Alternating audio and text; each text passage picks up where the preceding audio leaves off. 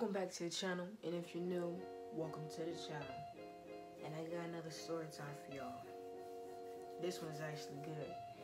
This happened my freshman year in high school, and I don't even know what was going on in my mind when I did this, but I actually almost shot myself in this story. And actually, I do have a couple stories of where I almost got shot. But I'm gonna just say this one, and we'll do part 2 if y'all want to hear part 2. Winter break, my freshman year of high school, and I was at my auntie's house, caked up on the phone because she had Wi-Fi. Caked up on the phone with the girl I was with at the time, and you know, kicking it, chilling. I was on Snapchat sending her mini vlogs what I was doing, or if I was cooking, I did little cooking videos for her. You know, young YouTuber at its finest.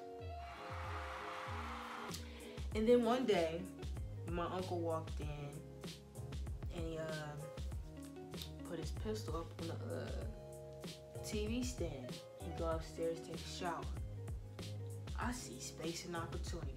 Young 14-year-old me, you know how they say curiosity killed the cat. I go over there, pick up his gun, run to the kitchen, you know, just in case it make any sound or anything. I run to the kitchen. I'm holding it like this. My finger not on the trigger, but I'm holding. You know how you feel like a dope boy and you holding the gun and you like, oh, you trying to figure out what you doing with it, you know, trying to figure out what you going, you know. So I'm holding it like, in the kitchen like I'm that, yeah. I'm like, I know what I'm doing type. In the kitchen holding it. I get to feeling myself so hard, I can't get back.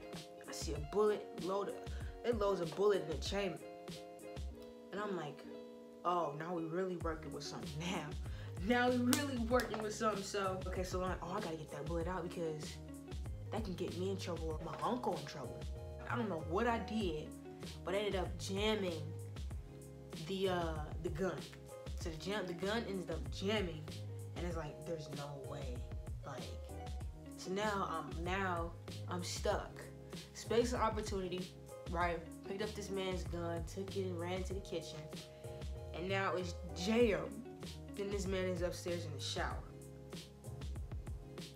I don't know how this happened, but out of the blue, so I'm sitting here trying to figure out how to take this blood out of the chamber so it's not ready for, you know, because it was ready just to shoot. All you had to do is put your hands on the trigger and it was going to shoot, it was going to blow.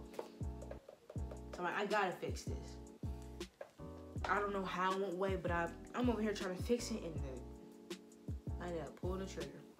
It was like, pop! Luckily, one, I was already holding it downward. You know what I'm saying? Two, it hit like this much. This is my big toe. This is my foot down here. This is the space from my foot in the bullet. It hit this, made this small little bullet hole in my auntie's kitchen floor. I was so in awe, like, no, I didn't.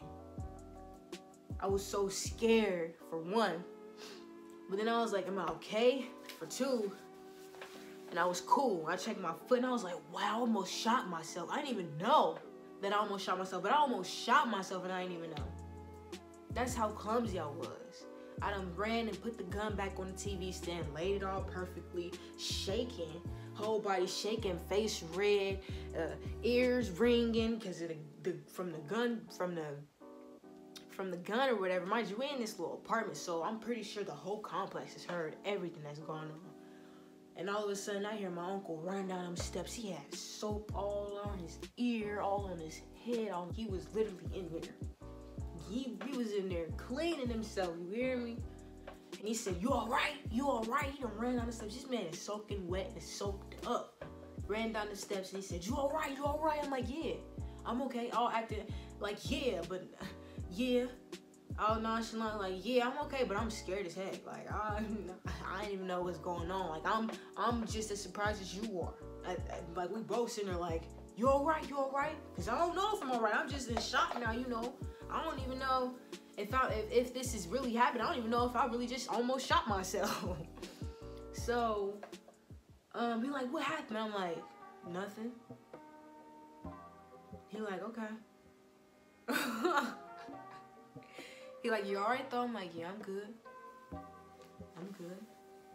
And then we proceed to do whatever we do. And I'm pretty sure he told my auntie or whatever. So she came home and she like, what happened? And I'm like, I accidentally shot his gun. That's what happened. And I just couldn't, I had no words, but the only thing I was afraid of was going home. Because my mom didn't play none of that. We didn't play like, you know, going over somebody's house and, you know, doing something like that. I just thought I was going to get in trouble. Luckily, my mom worked third shift. And when I got home, it was midday, which is when she heads out for work. So I was cool, you know what I'm saying? But there was actually no consequence now that I think about it. And I think that's because I actually learned my lesson. Don't touch the guns again. Especially if you don't know what you're doing. And back then, I didn't know what I was doing at all. My uncle actually ended up showing me, you know, how to shoot out of a gun. And, you know, that's something that my family does. Like, when somebody died, birthdays, New Year's, holidays, whatever. 4th of July, pop, pop, pop, we shooting that bug. You know what I'm saying? Pop, pop. That's just what we do. You know, it's just a part, that's, you know, and I'm pretty sure there's a lot of people out there that do something like that. It's just a way of celebrating, you know, showing love or whatever. But yeah, my uncle ended up showing me and let me shoot out the gun eventually. But, yeah, I almost shot my foot at the age of 14, and that was just a blessing because I'm an athlete too. I played basketball. That would have been, you feel me, everything, and I thank God, nothing happened. But I didn't actually shoot myself. But there wasn't really a consequence. But I most definitely learned my lesson. Most definitely learned my lesson. Boy. But that's it for today's video.